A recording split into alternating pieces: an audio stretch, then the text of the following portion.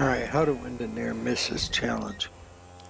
Well, you want to get on a motorcycle, preferably something smooth and fast, unlike the bike I picked, which is not smooth.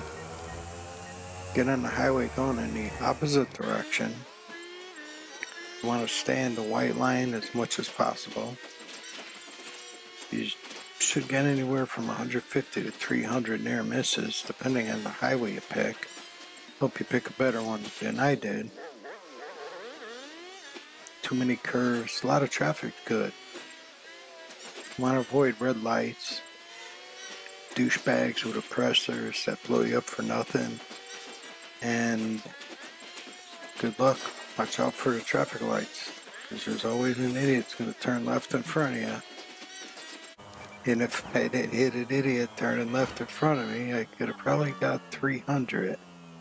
But good luck.